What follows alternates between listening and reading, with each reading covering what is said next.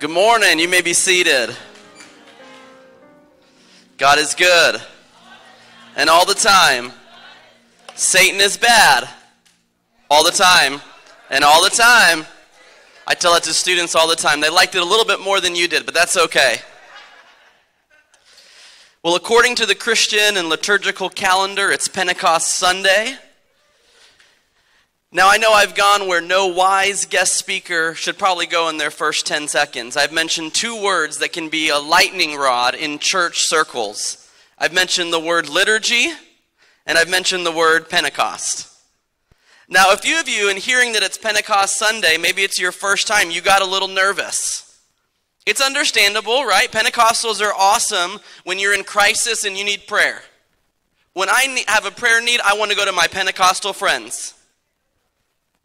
Pentecostals, we're a little less reliable when it comes to short church services, not having any surprises on a Sunday morning, and finishing in time to beat the Methodists to the church buffet.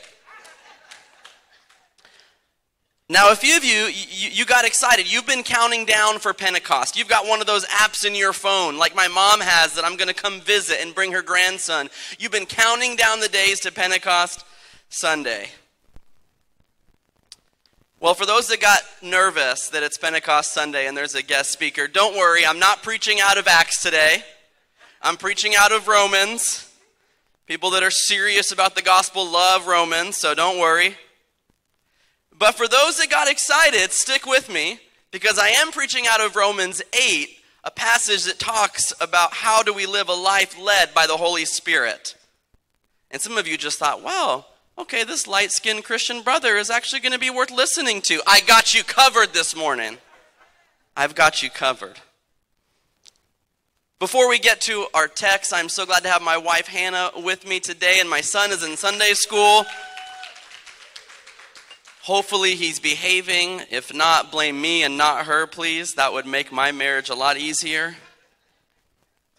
But I am thankful to be here today. I've gotten to know your pastor, Pastor Albert, Dr. ABK, over the past several years. And I got to be honest, there's nothing for me more special than getting to preach at the church of a friend. I love being able to preach at churches like yours that love missionaries, that support gospel endeavors, that can worship with the best of them. And that's your church as well. But it's a special privilege to be able to speak and to stand here for a friend. And Dr. ABK is a good friend. Can I get an amen? He always asks me about my family. He never has a meeting or makes a call that's impersonal. And I'm sure that's not just my experience either. And yes, even when we were just speaking on the phone recently to talk about logistics or to discuss the launch of his book, which I loved his book, by the way, I'll be referencing it. No, he does not pay me to do that. How do you think the phone calls that I have with Dr. ABK, how do you think they end? Does anybody know? And how do you think that they begin? And what do you think we did in the middle of the call? Like, I thought I was just calling to see what time to show up at the middle school. But I accidentally dialed in, I guess, to the church prayer line. I don't know. I accidentally, volunteered to be an intercessor. I had no idea. This isn't even my church. For context, in Chi Alpha Campus Ministries, I usually instruct my students, our new staff, especially when we're in public. I give them two pieces of advice in prayer, so it's definitely not as profound as the book Audacious Prayers. Here's my two pieces of advice. I say, make it meaningful and make it brief. Now, can I be honest? Is that okay? When I pray with your pastor, 100% of the time, it's always meaningful. Can I get an amen? To him, I think he thinks it's brief. It's under 10 minutes. For me, it feels like I got teleported to the throne room of Jesus. It feels like I'm living in Revelation 9. I think in the book, there's so many great stories. There's times when I laughed, I cried, I was frustrated because I was convicted. And I think in the book he talks about praying, and maybe I'm just making this up or the Holy Spirit has given me a word, I don't know. But I think he mentioned even praying like when he's ordering a pizza. Like praying. And I'm wondering now, like, does he pray for the person taking the order and the delivery person? Like, I think he might pray for my son more than I do. I thought I had a prayer life, but I don't think I did. I'm trying to get one now. That's why I got a copy of the book. He's a great friend, great prayer warrior, and a model of intercession. And I'm challenged and encouraged, and I'm stirred up as the book encourages us. I've regained my fighting spirit in prayer because of reading this, and I'm taking my staff through this as well. And I'm so grateful for it. And I hope you know how blessed you are by his leadership and by his writing. Well, recently I was in a rabbit hole on the internet. And I'm not sure I'm the only one in the room that's ever been there. Some of you have been there this week. You just found yourself, you thought you were going to get online for something, and 30 minutes later you were looking at something else. Some of you are there right now. You're pretending to be on YouVersion or on the church app. You're on Instagram. I see your thumb scrolling up. The Lord forgives you, and I'm working on forgiving you as well. Well, I don't know exactly how I wound up where I wound up on the internet, but I found myself this week in a message forum with bird owners. It's important to note two things. One, I don't frequent message forums, and I don't own a bird. I have bird tattoos, and that's another story for another time. I got sucked into this rabbit hole in the internet, and I was reading a question that a bird owner was posing. They were trying to get advice from other bird owners. Remember, I'm not one of them, but I've just peered into this conversation. So this was the gist of the question. If we keep a parrot in a cage for almost 12 years, will the parrot still be able to fly? Well, now I was intrigued. I put my lunch down. I told the staff, please don't interrupt me. I didn't lie and say I was praying, but I was like, I'm doing something important. And here's what one of the best responses said. Your parrot will not want to fly because they may have never learned. And by now they probably have no confidence in their ability to fly. Someone else chimed in. This was a very vibrant bird community I'd stumbled upon. Someone said, if your bird was bred in captivity and wasn't ever given time to roam freely with other birds, it might not know how to fly because it's never been taught. And even more unbelievable, it may never have seen another bird like it ever fly. So it might not know that it could fly. To sum it all up, to give you a window into my lunch a few days ago on campus, in this forum, from this stranger as a non-bird owner, the bird is not going to fly. Well, there's so many possible reasons, and if we had an avian vet here, they'd probably mention muscle atrophy at the top of the list. The non-use of the wings can lead to the inability to use them. But to sum up what I read in this forum, it'd be as follows, that the bird may not know how. The bird may know how, but not have the confidence to try. And thirdly, the bird may have never seen flight, which means it didn't even know it was rejecting a possible option. Well, I'm convinced after reading this and thinking about it, that this type of reality, this might be a pattern in your life and in my life and in the life of believers sitting in great churches just like this all throughout the DMV. See, I can personally relate to this metaphor of the bird, unable to truly explore freedom because of past experience, unable to be who they were designed and destined to be because of what had happened to them, what had happened around them. So today the message is titled, A Reminder to Walk in Freedom, and maybe it'd be better if I had titled it, A Reminder to Fly in Freedom. See, some of us here, if we're being honest with ourselves, we aren't experiencing a life of freedom. We're like the bird, the parrot in the cage. We have not flown recently, and we're unsure if we could fly today. Even if our most difficult circumstances change and our biggest prayers were answered, we're not yet sure if the freedom would reach our interior life. When people ask how we're doing at church, at the grocery store, in our neighborhoods, or at work, we alternate between the following quick responses. I'm fine. I'm busy. I'm blessed. If you're having a good day, you might say that. or I'm stressed. We'd never answer, well, I'm walking in freedom today, or I'm feeling free. And it's not because it's a little bit cheesy, it's because it's not our true reality. And I get that. I understand that. This is one of those messages that I feel like is just as much for me as it might be for somebody here, whether you're in the middle school or watching on the live stream. As someone personally that's had serious struggles with mental health concerns like anxiety and depression, there were months while I was following Jesus that I felt every single emotion except for freedom.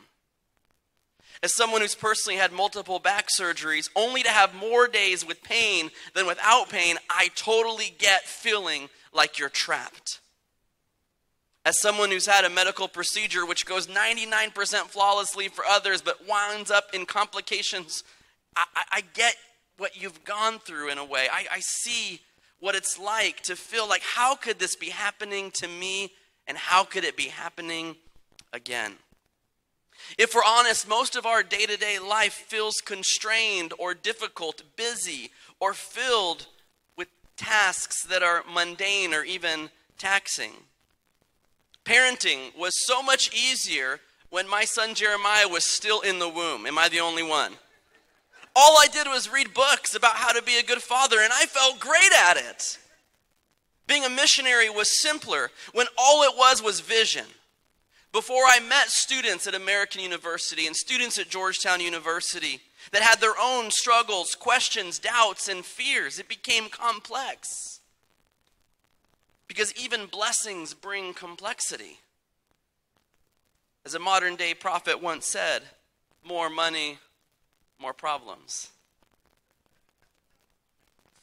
Following Jesus for me sometimes feels very freeing at the altar when the music is loud, but when the music stops, the feeling of freedom seems to go away. Can anyone relate to that? Can we be honest enough to say that's where I'm at, or I know someone who's there, or I've been there recently? And that, like every single good story, whether in scripture, in film, in literature, is where we experience tension. See, tension is how and where heroes are made. It's where protagonists are formed. It's where a story arc begins to bend. It's not comfortable, but tension has the ability to bring about the best in us. And it has the ability to lead us to a moment of change. Paul, in writing to a local church in Rome, wrote this. It's in your Bibles and in mine, in Romans 8:14 through 17. For those who are led by the Spirit of God are children of God. The Spirit you received does not make you slaves so that you live in fear again. Rather, the Spirit you received brought about your adoption to sonship. And by him we cry, Abba, Father.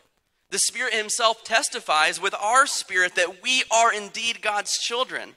Now, if we are children, then we are heirs, heirs of God and co-heirs with Christ. If indeed we share in his sufferings, in order that we may share in his glory.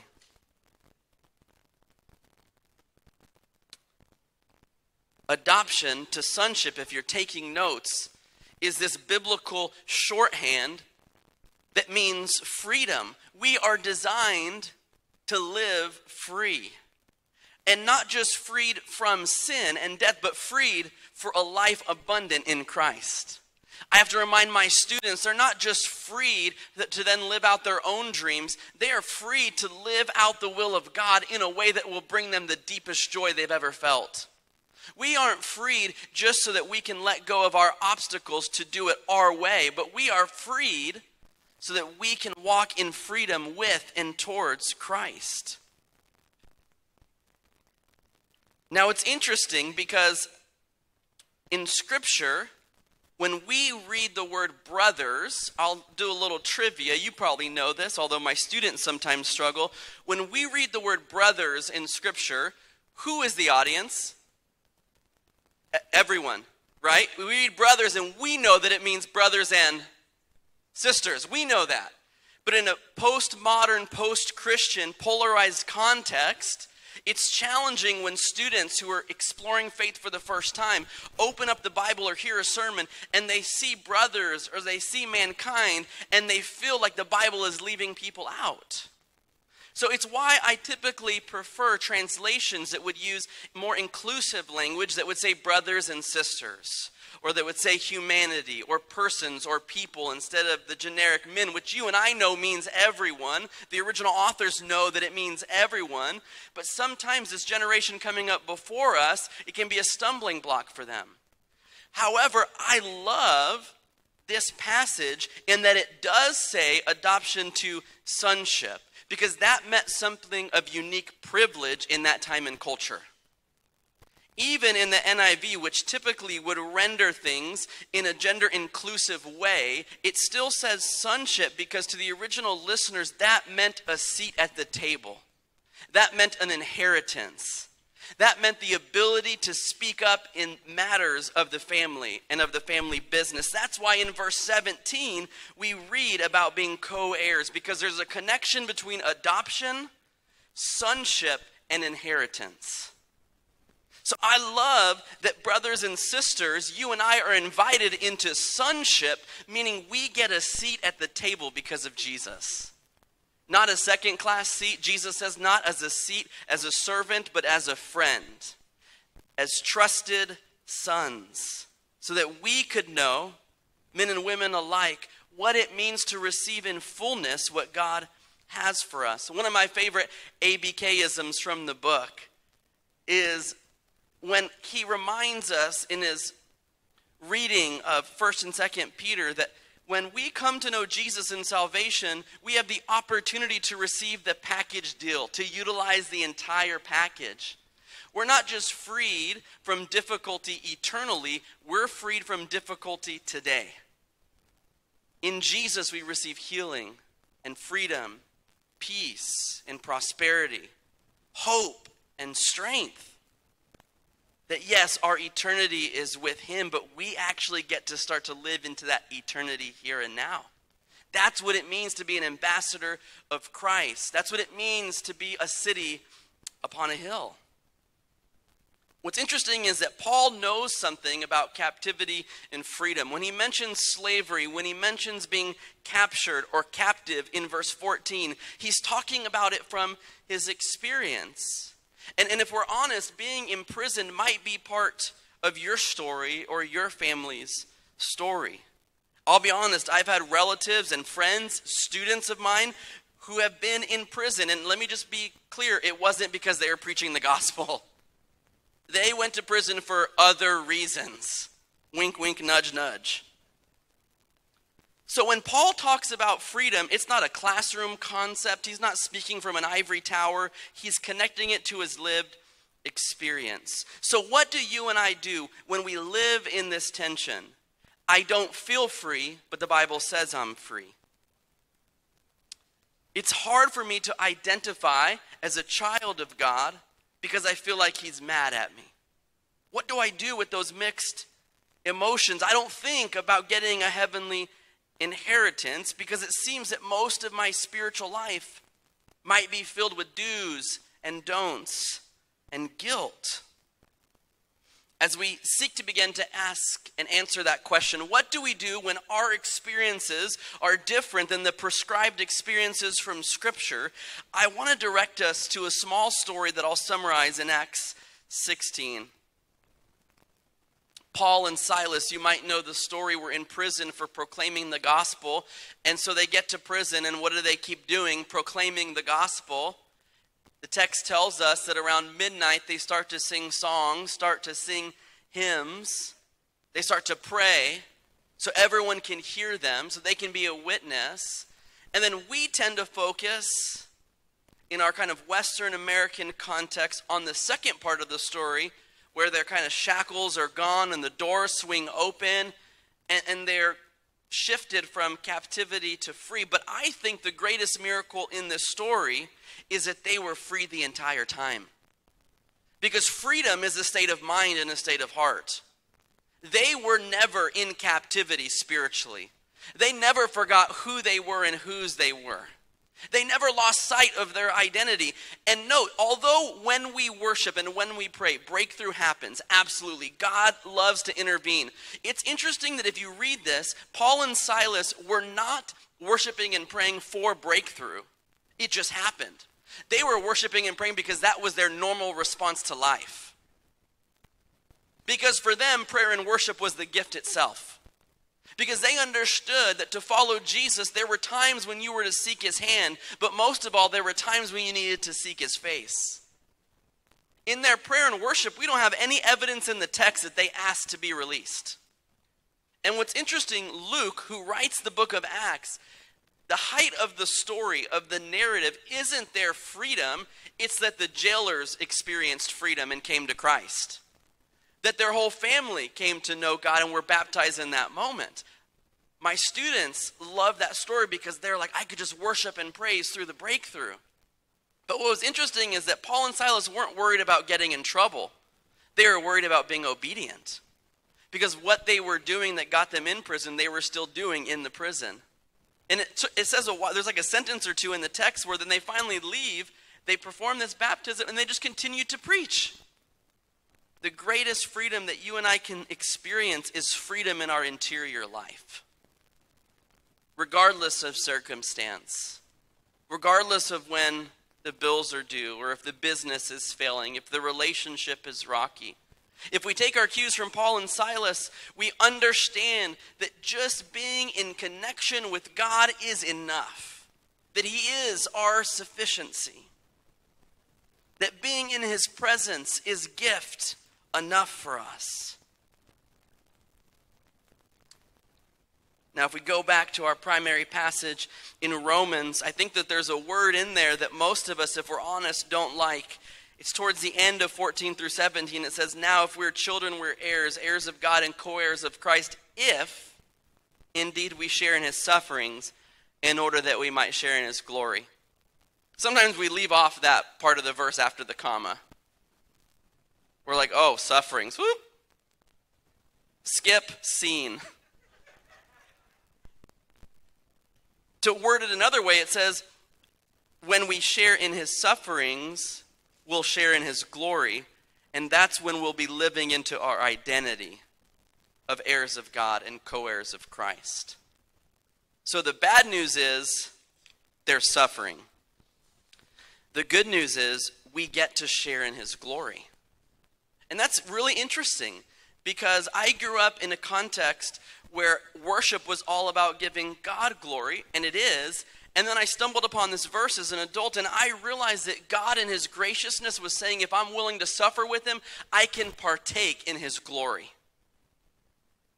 I mean, Romans 8 goes on to say that we are glorified with him, which sounds almost too good to be true. But here's, I think, what's happening. Non-Christians try to seek their own glory. Maturing Christians come to recognize that we get glory, but it's not ours. We are designed for glory, just not our own. This verse tells us that if we will suffer with him, we will be glorified with him. And it won't be about us, but we're invited into the story. Jesus in John 16:33 puts it like this: I have told you these things so that in me you may have peace. In this world you will have trouble, but take heart. I have overcome the world. I love how Jesus is both realistic and hopeful. I wish I had more friends that were living in that balance of realism and hopefulness. I don't know if you've ever been there, but maybe you've had a difficult day, or you've got a difficult medical diagnosis, or something has happened, you've lost a job, and you go to another believer and they say something and they mean well, but it doesn't go well. You know, they'll quote a Bible verse to you. I remember when I first was dealing with mental health concerns, I went to a pastor friend of mine, and I said, I'm just dealing with anxiety and depression. Like, no matter what I do, I don't feel like myself. And he was well-intentioned, but his response was, are you reading the Bible and praying? I wish I had been bold enough to laugh. I just like walked away. I was like, guess I got to double up, got to do morning and evening devotionals. The devotionals were great, but the chemical imbalances remained. Crazy how that works. But Jesus says, you will have trouble, but take heart, I have overcome the world. In our campus community in Chi Alpha, we talk about trauma, we talk about difficulty, and how God wants to meet people in that. We talk about how sometimes miracles happen at an altar, but sometimes they happen like manna. Every day you have to go fight for it. You have to go get it. You have to walk in perseverance. There's this term that we've been talking about on campus called spiritual bypassing. And it's when you're going through something difficult and you open it to a friend or a pastor or a small group leader, a Sunday school teacher, and they respond in a way that kind of bypasses your pain. They might be well-intentioned and what they're saying might be true, but it might not be appropriate. They might say, well, God's got a plan or God loves you, which is true. If I'm sharing with someone, oh, you know, my family member just passed away, I typically don't want like a Hallmark Christian card. That's just me. Maybe y'all are different. That's just me. What's interesting is Jesus never does that. He meets people in their pain and he sits with them. Yes, he speaks truth, but he gives his presence. And that's why worship and prayer is so powerful, because it's the presence. And we know that, right, when we've had a difficult day or a hard week. Just talking to somebody about it that will listen and not give advice is a gift. It doesn't change anything externally, but it changes something in us. It's beautiful that Jesus is a good enough friend that he does that, and then he still wants to intervene and make it right. He's asking us, in a world that is broken, that is challenging, that is difficult, would we be willing to give people the gift of withness? Being with them. Sitting with them. It's interesting because that's how we first get to know Jesus, as the God that is with, Emmanuel, God with us. He comes first as that, before Savior, before Shepherd, before King. He comes simply to be with. And then he asks, do you want to be healed? And it's interesting, many times people come to Jesus for physical healing and end up getting spiritual healing first and then physical healing.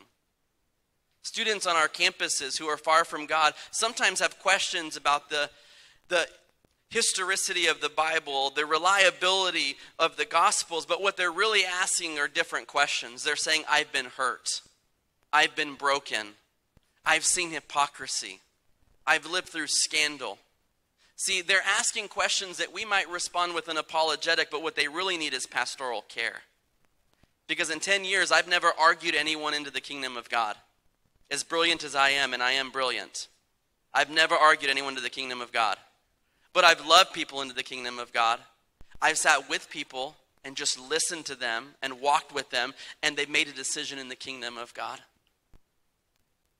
It's interesting because we should study and know why we believe what we believe. We should know that the Bible is true. We should know how it came to be formed, this library of books. But if we're honest, most, if not all of us, didn't come to Jesus because of an academic lecture proving Jesus. We came to Jesus because he encountered us and we encountered him.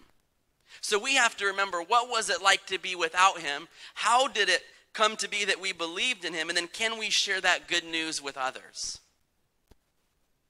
Are we willing to enter people's mess so that they would experience Jesus? What if we realize that every time that trouble finds us, we remind ourselves of Psalm 23:6, that goodness and mercy are pursuing us all the days of our life. One of my favorite ODGs, old dead guys, old dead gals, Charles Spurgeon, said this. He said, Jesus is the hound of heaven, doggedly pursuing every person he's created. We often think that we have to pursue him, and we should, but he's always pursuing us. He's pursuing us at creation. He's pursuing us at the cross, and he's pursuing us through community. You might be the way that he wants to pursue your neighbors, your coworkers, the other parents at your children's school. You might be the answer to prayer that someone's been praying, that God would intervene, that the kingdom would come. What if when anxiety creeps in my life and yours, we realize that it's an opportunity, it's a signal, it's an indicator to ask for God's help, that we've been freed That yes, we are headed towards an eternity with him, but we can start living into that now. Imagine it with me. Close your eyes for a moment. You're going through your week, and all of the problems that you had last week, somehow, some way, the sermon didn't defeat them. They're still with you next week. What would it look like to put on the posture of walking in freedom as a child of God in those situations? What if the freedom that you're praying would come to your circumstance, God wants to come through you to your circumstance? What if the freedom that you want to experience, he's actually asking you to model so that others around you would have a glimpse of freedom? God, we pray that in our week, in the ups and downs, whether it's a crisis or it feels mundane, that we would walk in freedom because of you. Not in our own strength, but because of what you have done. Amen. See, freedom was won at the empty tomb. But freedom for us today is found in abiding. John 15. We cannot be free unless we spend time with the Spirit of freedom, Jesus. We cannot walk in freedom or in power unless we spend extravagant time with him. My students, the young men that I mentor on campus, I think they get upset with me because they'll be talking about their struggles with sin or destructive habits, and I'll always bring it back to how are they approaching this problem with God? Are they inviting him into it?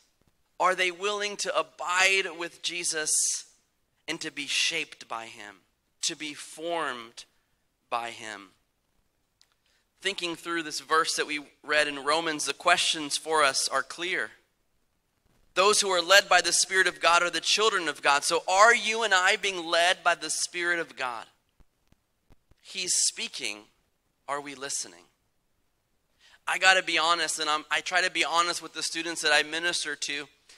Most, if not all, of the dry seasons in my life spiritually were unintentionally seasons where I self-exiled myself from God.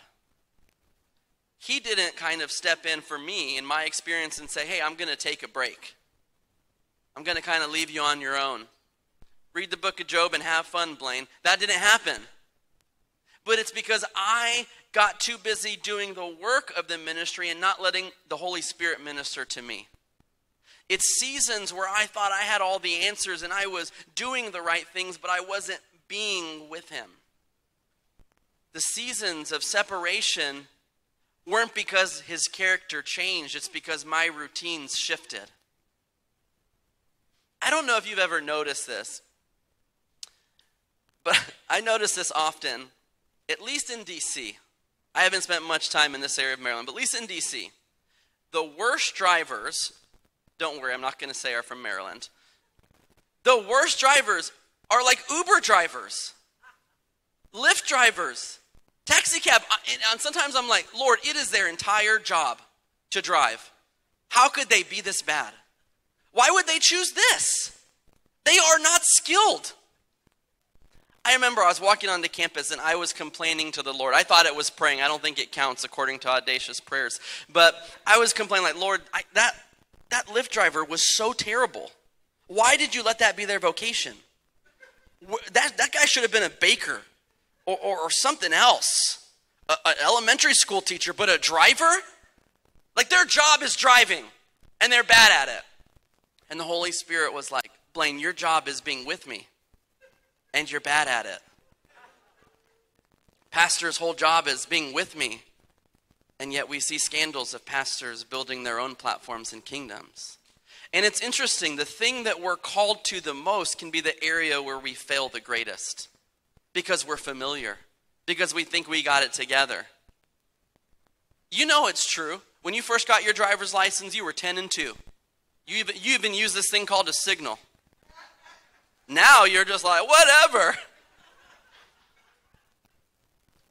You know, when I first came into ministry, I was spending so much time doing this thing called praying and reading scripture, abiding. I didn't want to get up and say something. that might offend the Lord or that wouldn't connect or to a need that someone had. And the more I got into ministry, the more I kind of just did it on my own. But I didn't see any fruit. No long-lasting fruit comes without abiding with him, John 15.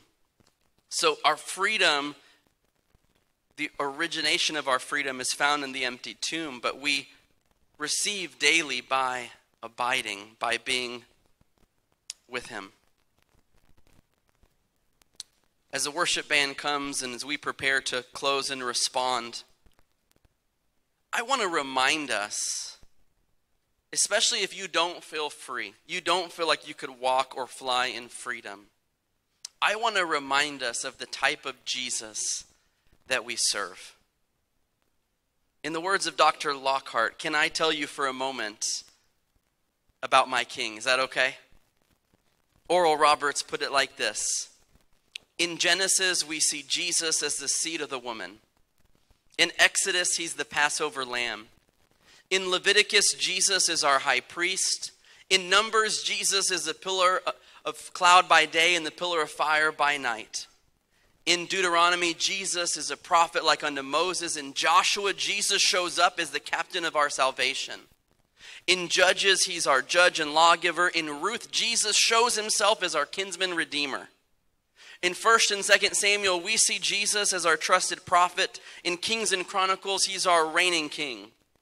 In Ezra, he shows up as our faithful scribe. In Nehemiah, he's the rebuilder of the broken.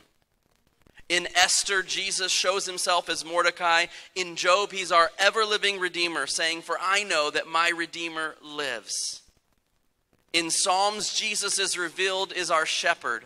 In Proverbs and Ecclesiastes, he is our wisdom. In Song of Solomon, he's our lover and bridegroom. And in Isaiah, he is our Prince of Peace. Amen? In Jeremiah, Jesus shows up as our righteous branch. In Ezekiel, he's the wonderful four-faced man. And in Daniel, he's the fourth man in the fiery furnace with us in all of life's troubles. In Hosea, he's the faithful husband, forever married to the backslider. In Joel, he's the baptizer with the Holy Ghost and fire. In Amos, he's our burden bearer. In Obadiah, he is mighty to save. In Jonah, he's our great foreign missionary. In Micah, he's the messenger of beautiful feet. In Nahum, he's the avenger of God's elect. In Habakkuk, he's God's evangelist, crying out, revive the work in the midst of your servant. All these years I've been waiting. In Zephaniah, he's our Savior. In Haggai, he's the restorer of God's lost heritage. In Zechariah, he's the fountain open up in the house of David for sin and uncleanness. In Malachi, he is the Son of righteousness, rising with healing for us on his wings. In Matthew, Jesus shows up as our Messiah. In Mark, he's the wonder worker. In Luke, he is the Son of Man. In John, he is the Son of God. In Acts, he is the Holy Ghost. And in Romans, he is our great justifier. In 1 and 2 Corinthians, Jesus shows up as our sanctifier. In Galatians, he's the Redeemer from the curse of the law. In Ephesians, he's the Christ of unsearchable riches. In Philippians, he is the God who supplies every single one of our needs. In Colossians, he's the fullness of the Godhead bodily. In 1 and 2 Thessalonians, Jesus shows up as our soon-coming King.